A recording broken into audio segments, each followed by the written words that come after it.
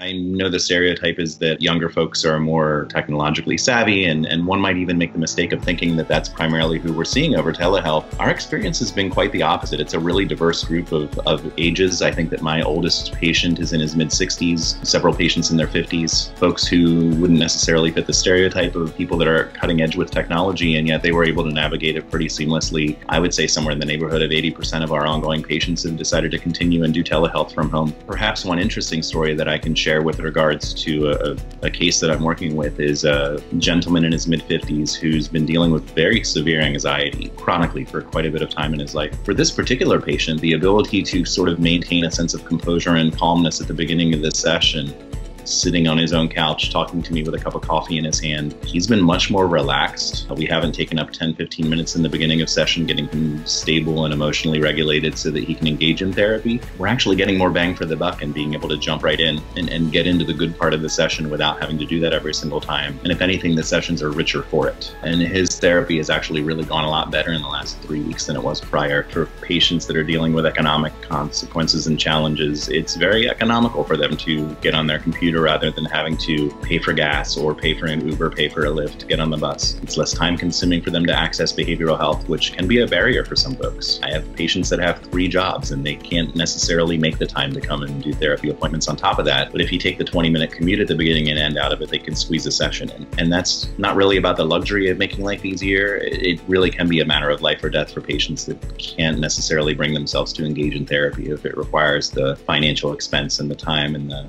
complications of getting into an office in person.